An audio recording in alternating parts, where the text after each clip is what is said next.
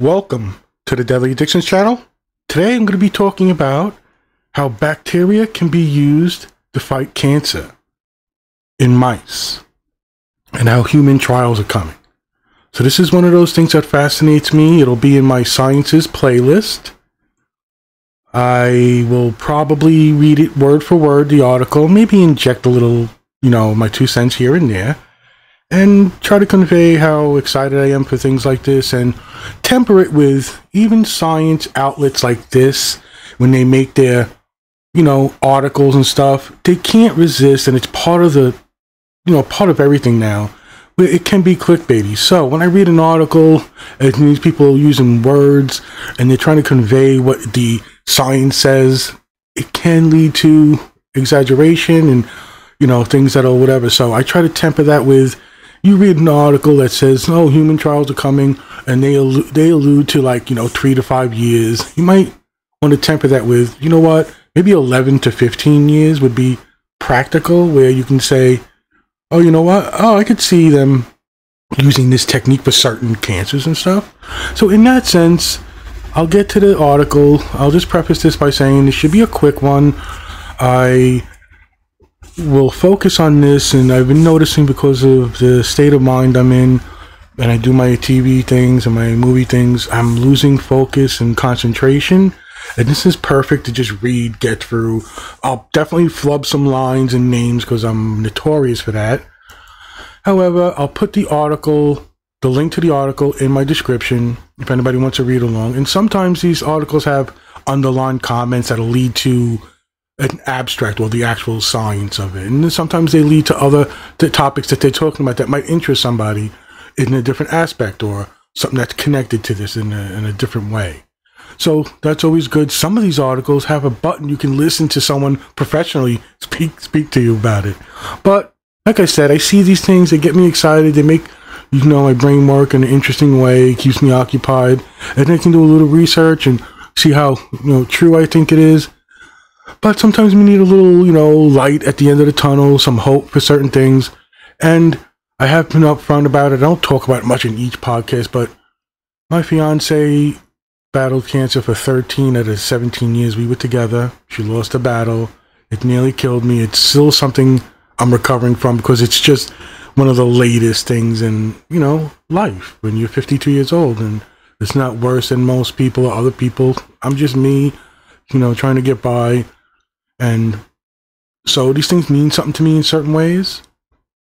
And hopefully it gives people excitement about sciences and what we're doing with medical, endeavors and stuff. So again, the article is from MIT Technology Review. It's titled, "Bacteria Can Be Engineered to Fight Cancer in Mice. Human Trials Are Coming. We're crawling with microbes, and scientists want to use them to treat disease." Articles by Jessica Hamslow, April 13, 2023. So right away, my interest is piqued when I see an article like this. And even when I want to do a little quick dive and hit my 3-link quota and try to find out things about it, there's always a fascination to me with using what we evolved to be against certain things. And here we are, we're crawling with microbes, right? And things are going on all over us. Can we use that? And I think it's fascinating. So I'll begin reading. Like I said, I'll probably go word for word and then whatever. I'll start. There are trillions of microbes living in and on our bodies, and we might be able to modify them to help us treat diseases. Scientists have altered the genomes of some of these bacteria that live on skin, essentially engineering microbes that can prevent or treat cancer.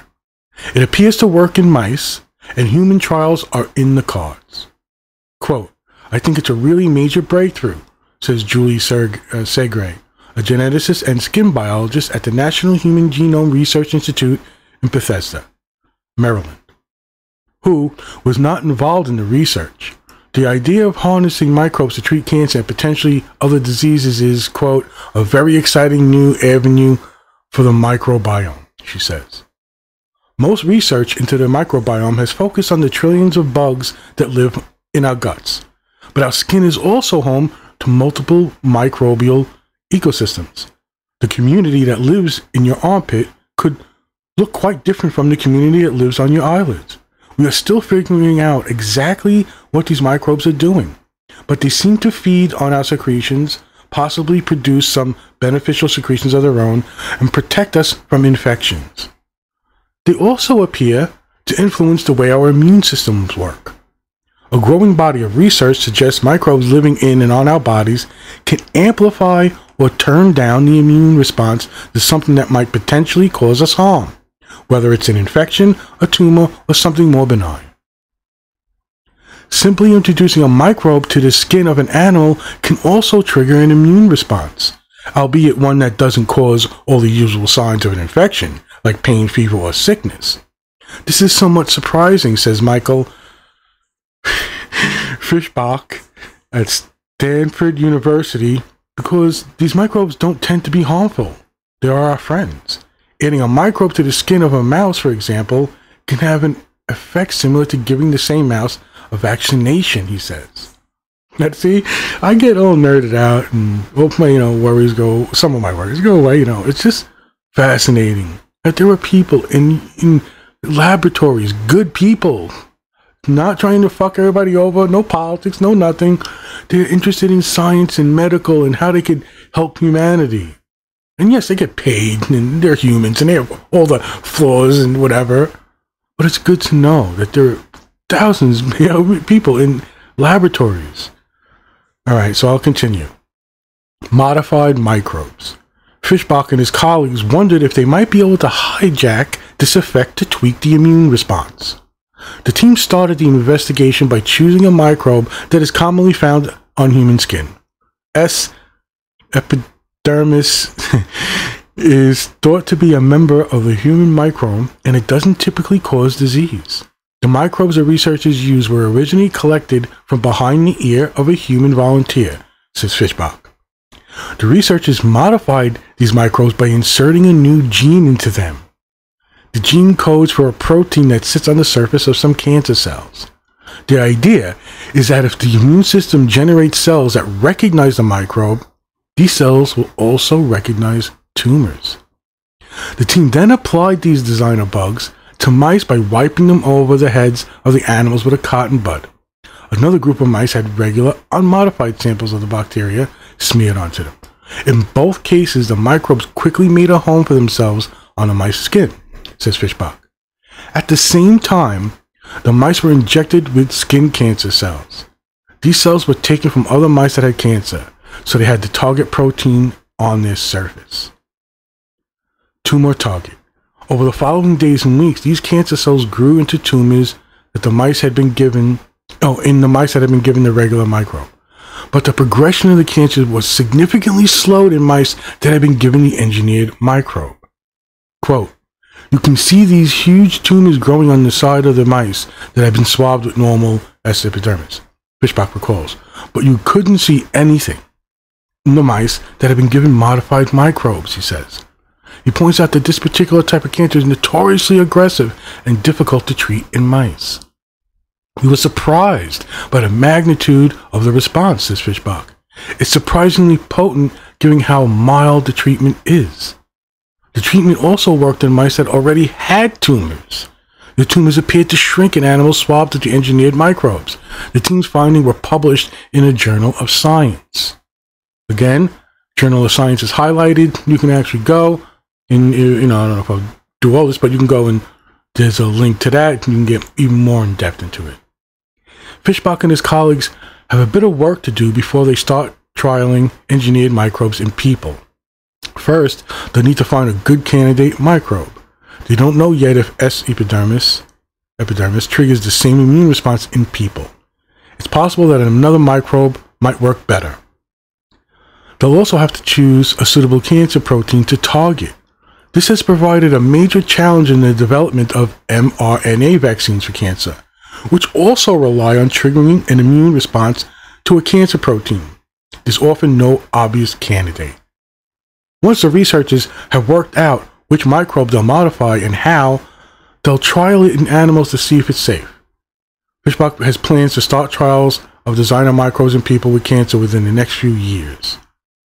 And while the team focuses on cancer, engineered bacteria could be used to treat other diseases as well as allergies.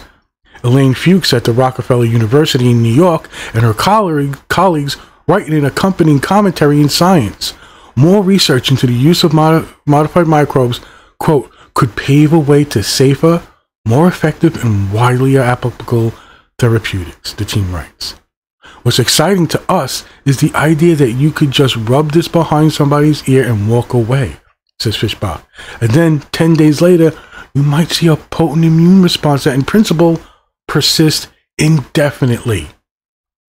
See, this is by Jessica Hamslau. And yes, it's written with a certain intent, but there are links to articles, the mRNA vaccines for cancer. All these things are in here.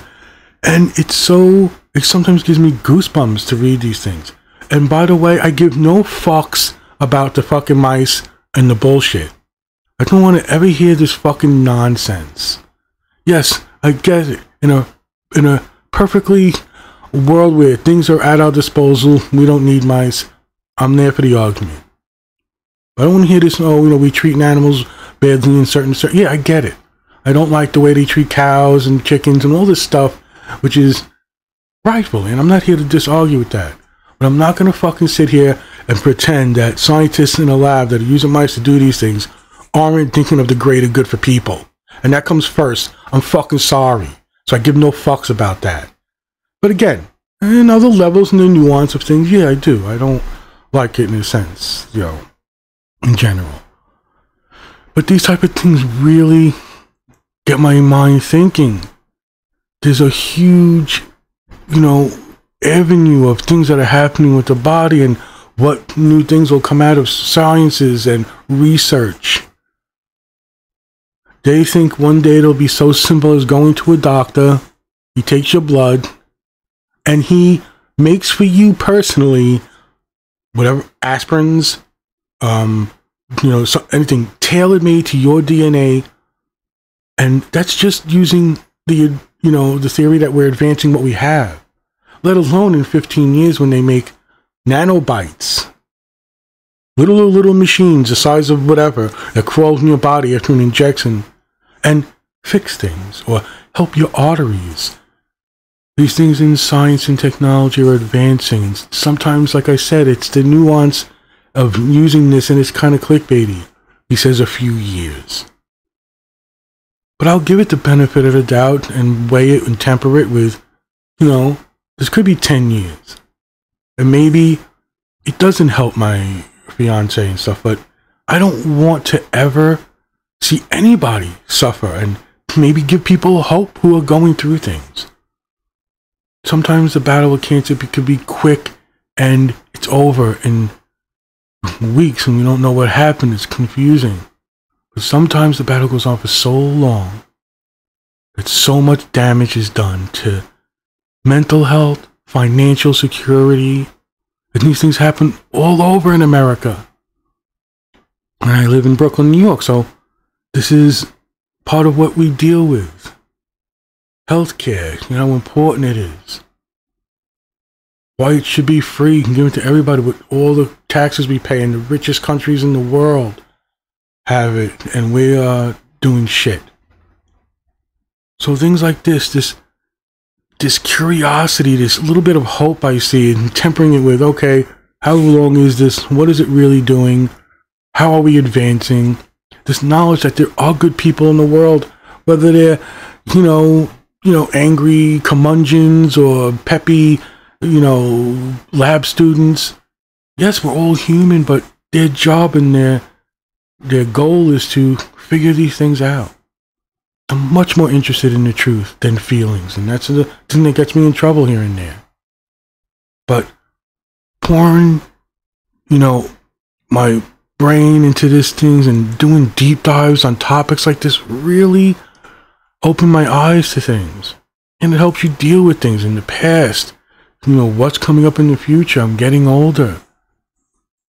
We all are, seeing our friends and loved ones. We have to deal with the passing. We have to deal with change in life.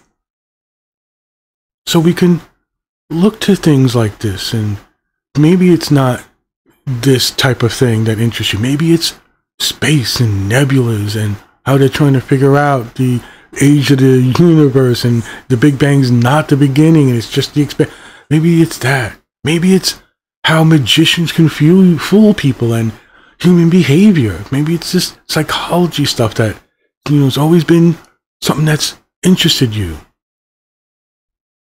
I think it's worth it to take little deep dives in our lives into things that might pique our interest or help us grow and learn. I just did a podcast a couple of weeks ago about friendships and communication. Shitty about the things that are going on in my life, but just a nod to just a dedication that I'm going to commit to things and keep it on my radar. And every once in a while, go back to it and read it and get into it. We all fool ourselves. And then we're the worst enemies, especially someone like me. I spent the years studying certain things, never got my degrees and stuff, but that's kind of, it takes a lot more introspective dives and figuring out what am I lying about to myself. All these things that make us who we are. So doing science podcasts, talking about bacteria being used, splicing, putting a new gene in it, it's just mind-blowing to me. It makes a little bit of clarity in my life and what could be the potential of the legacy of us. How long do I have left? How long do I have my family and my friends? What will we be in 50 to 100 years, 1,000 years?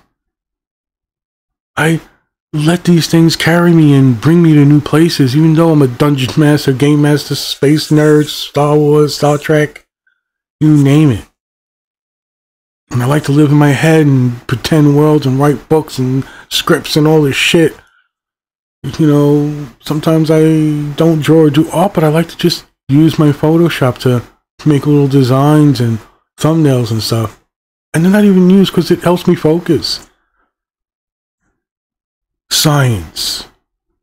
Reading these articles. Maybe touching somebody in some way to get them interested in stuff. And maybe it's something connected to your life in an ancillary way, and it's not too close to you, but it's just enough that it makes you aware of something. Maybe you're 27 years old, and you're on the cusp of what we've learned now. Maybe by 29 is when we fully mature. What changes are going to be made? What are we going to look at the future and accept changes and new challenges? I think it starts with little things like this. Hitting that link and finding out about the abstract of, certain things and how fucking the journals are presenting the abstract. And abstracts are like the science of it, and it's usually a link, blah, blah, blah, blah. And this can be for anything that interests you. Comets, solar flares, how old is the Earth? It's just insanity. And I think I mentioned this in the other podcast, but I had like an hour-and-a-half conversation with a bunch of Jewish kids from the synagogue on my corner. And it got so ridiculous that every time someone passed by from the synagogue, he was like, "Oh, that's a rabbi." I stopped him and I said, "Hey, I'm curious, how old is the Earth?" And I think I told the story. You can tell he clearly lied. He was like, "Oh, 5,007 years." And I'm like, this is fucking stupid. Anyway, I'm going to sum this up and end it. And even looking at it, like I said, what if you wanted to see the Journal of Science thing, and you're going to hit the link, and you can go to make this podcast even longer, right? In that sense. And we can go into the science of it and what was published.